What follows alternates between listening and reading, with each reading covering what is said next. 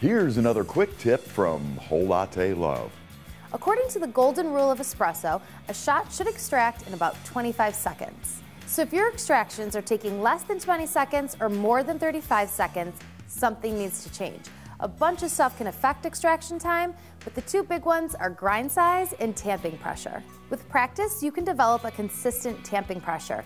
Now, you may want to invest in a calibrated tamper, and that's going to let you know when the proper tamping pressure is reached, typically 30 pounds, or you can even practice by pressing on a bathroom scale to get a feel for what that 30 pounds of pressure is like. With a consistent tamp, you can adjust extraction timing simply by varying your grind size. So go with a finer grind if your extraction is too fast, or coarser if too slow. So do your best to keep all other parameters consistent.